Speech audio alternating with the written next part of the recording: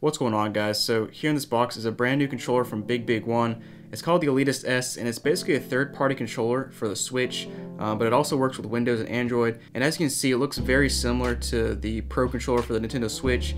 And so basically in this video, we're going to be unboxing it, and then I'll take some time afterwards to basically try out the controller, test it out, and then I'll come back and give you guys a review of it. So let's go ahead and take a look at this and unbox it. So first of all, if you look at the front, like I said, it looks pretty much just like a Pro controller. Basically a Pro controller, but cheaper. So it has a feature called Gyrocon, which I'm assuming is just the feature where you can basically tilt your controller and it'll do things. So basically motion controls like the Pro controller has. It also has a couple customizable back buttons, and then it has next speed wireless technology. Basically, it's just a wireless controller. And then here on the back, let's see what we got here. So Switch remote activation, so that's nice. Basically, like the Pro controller, you can press a button on here and it'll turn on your Switch without having to go and press the actual power button on it. And of course, they advertise an ergonomic design. It says adopt ergonomic L-shaped grips to provide a more natural hold than other models. So obviously, we'll try that out once we open it up. Gaming wireless performance, so like I said, wireless controller. It also has a low energy consumption and large capacity battery, so it's supposed to be able to play for 30 hours, which is, I believe, is pretty similar to the Pro controller. I'll throw up the hours of the Pro controller on the screen right now, but I'm pretty sure it's a pretty similar number.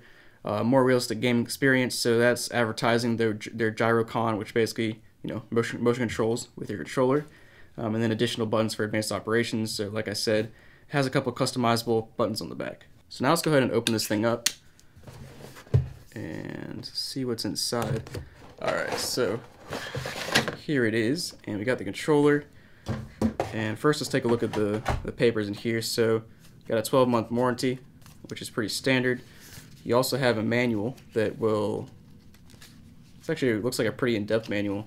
Most items nowadays do not come with something this in-depth. I'll take a look at this later and kind of break it down for you guys and show you any of the cool features. But let's go ahead and take a look at the controller, because obviously that's what we're here for. So we got our charging cable, and one thing to point out is it's micro USB, which is a little bit disappointing. It'd be cool if it was USB-C, but that's not a deal breaker by any means. We also have, I guess this is just a sticker in here. So if you, nope, that's just a quality control thing, not a sticker. We also have a dongle. So this is like I think this is the 2.4 gig dongle you can use. So if you're playing it on your PC, you can plug this in and that'll give you wireless. You can also do Bluetooth on the PC, I believe. And here's the controller. Let's go ahead and pull it out, see what it looks like.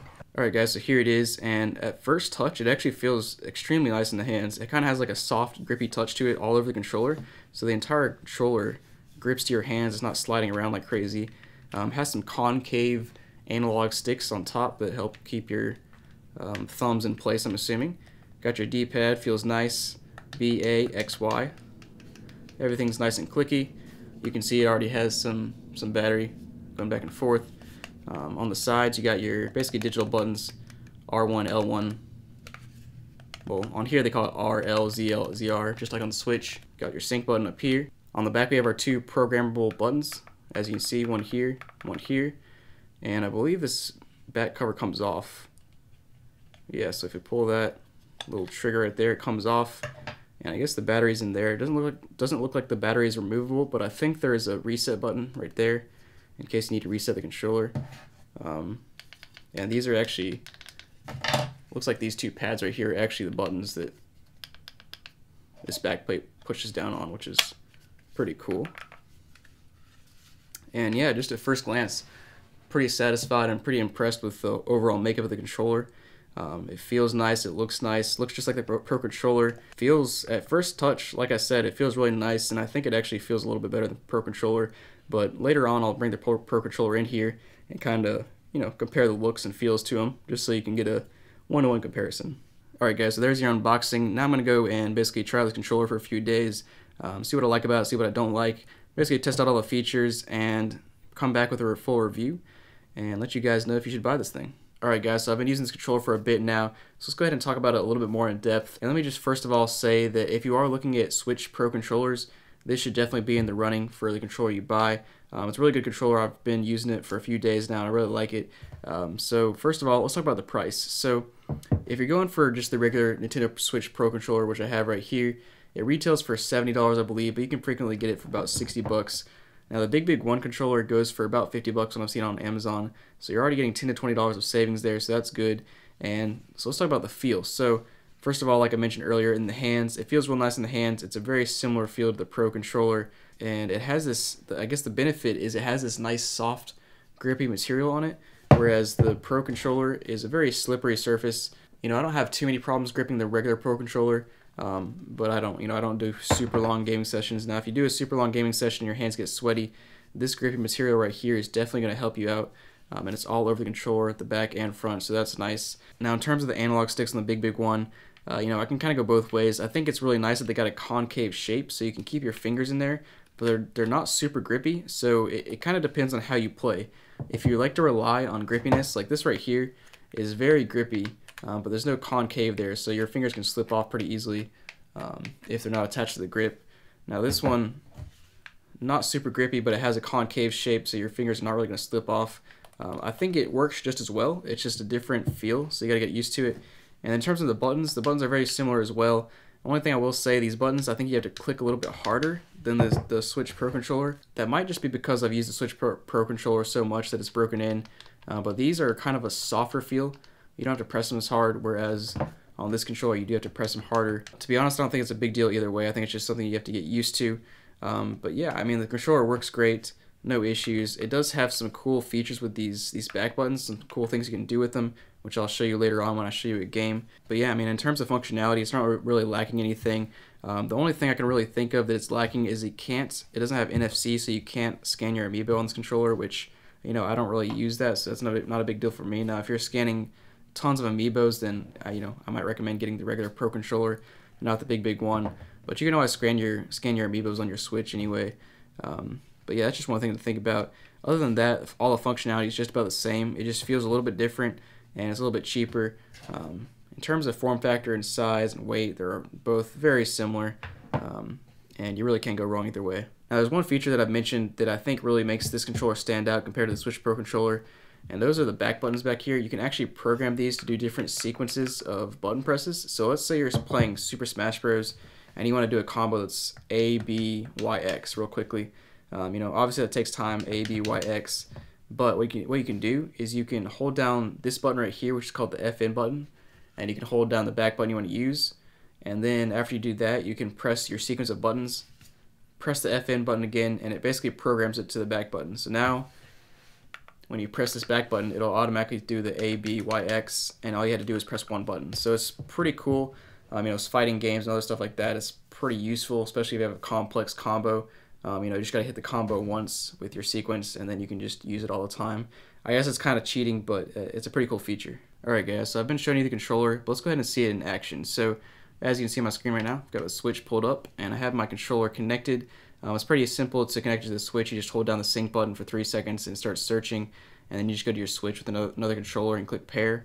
Or you can just plug in your USB cable from your Switch to the controller and it pairs just fine. And as you can see here, we're scrolling around now. So let me just go ahead and go to the system settings, and I'll show you basically show you the controller. So controller vibration is something that I don't think I've mentioned yet, but it does have controller vibration. It's pretty strong as well. It's got 3 different settings. You can do weak, normal, or strong. I think it actually is a little bit stronger than the Pro controller. Let's go ahead and let me show you the controller sticks. So if I click on the left stick, you can see that it scrolls around just fine. No issues there. Same with this one. Pretty normal controller stick. I believe there's somewhere on here as well where you can see your buttons. I don't need to change the mapping, but yeah, and like I said, amiibos, you can't scan amiibos on this, but you can on the Pro controller. One thing to point out. Let's go ahead and boot up Super Mario Odyssey, and I'll show you some stuff. So, like I mentioned earlier, you can actually use the motion controls on this. So, let me show you real quick. So, let me zoom out on here so you can see my controller. So, if you flick forward, we throw Mario's hat. If I flick it like this, he kind of does a spinny thing to the right. Spin it to the left, he does a spinny thing to the left. And if I flick it up, he flicks his hat upwards. So, that's pretty cool. And let me see if you can hear some vibration. Yeah, so basically whenever I jump and do a ground pound, you can hear it vibrate. And it's definitely a stronger vibration than on the normal Switch controller or the Pro controller. And yeah, I mean, it's pretty cool to be able to use your motion controls to do these moves right here. Which kind of adds another layer of flavor to the game. Now let me show you the controller mapping for the back buttons. So like I mentioned, you hold down this button right here, the FN, and then you hold down a back button. So I'm going to hold down this button and the right back button for a couple seconds, and then it starts basically breathing orange, as they call it, right here. And I'm going to do my sequence now. So I'm going to do jump, jump, crouch, jump, and then we'll click the button again, and it should end it. I might actually have to click the back button again. There we go. Alright, so once it stops flashing orange, it's done. So now all I have to do is press the back button, and it'll do my sequence. You can see I didn't press anything else, and it did one jump, two jump, crouch, and another jump. So that's pretty neat. I can do it with the other side as well. Hold down the left trigger, or the left bumper, not a bumper, but the back button, and the FN button, and we'll do B, Y, X, A, B, and a running jump. I'm not actually sure if you can program analog movements, but we will see. So yeah, you can't program analog movements, but you can program all the button presses. Either way, it's a pretty neat feature. It's something I never really thought about using, but it's definitely a feature I'm going to use in Super Smash Bros. I mean, that's a clutch feature. I'm sure some people will tell me that I'm cheating, but you gotta utilize your resources, guys. You know other people are using it, so you might as well use it as well. And you may have seen this on the controller while I was showing you, but it also has a screenshot button, just like the Pro Controller. Just something else to point out. Now, one more game I want to show you that also can take advantage of the motion features is Mario Kart. So if we pick Mario Kart, we'll just go easy right now, 50cc. I'm just gonna scroll through it real quick and make sure I pick motion controls, which I think I actually skipped. Let's see. Press the plus button. There we go. So we'll press, there we go, motion controls. And we'll just pick this first one right here. Alright, so here we are, guys. We're doing motion controls, so as you can see, turning with my controller. It's going to be pretty easy because I'm on 50cc right now. But yeah. It's just another, like I said, it's another layer of flavor to the game. You know, it's definitely not necessary. You don't have to use motion controls for any of these things, but it's a cool thing to do. And so like I mentioned earlier, you can also use this controller on an Android device or a Windows machine. So let me go ahead and show you how I use it on an Android device. So it's pretty similar to the Switch, but you also hold down the A button while you're holding down the sync button. And it does this little flashing thing right here. And if you go to Bluetooth on your device, it'll pop up as this Elitist S, which I've already connected. And there you go, we got a blue connection, and it's connected now. And so it's pretty straightforward. As you can see right now, I'm scrolling through just the play shop. I can press the B button to click on something, A button to go back, and so forth, so on and so forth. You can play some games and stuff as well if you want to. And so I'm assuming if you're looking into this controller, you're probably looking to use it on a Switch, but it's always nice to have the flexibility to use it on an Android device or Windows machine, just in case you need a controller for those things. So yeah, I mean, never hurts to have the flexibility. Alright guys, thanks for watching. Hope you enjoyed the video. Hope it helped you out. And just as a last look, here's your Pro Controller and here's your Elitist S controller by BigBig 1. I really don't have anything bad to say about it. I mean, it's pretty similar to the Pro Controller, minus the NFC, and it's cheaper as well. Plus it has these back buttons. I mean, that's like a game changer for games like Super Smash Bros. And stuff where you can program some shortcuts. So I'll throw the Amazon link down in the description if you want to check it out. But yeah, I mean, I can't really say anything bad about the Elitist S controller. It works great. It's basically just as good as the Pro Controller, but a little bit cheaper. And yeah, you really can't go wrong with it. So thanks for watching, guys. Make sure to like and subscribe. Hope you enjoyed the video, and have a great day.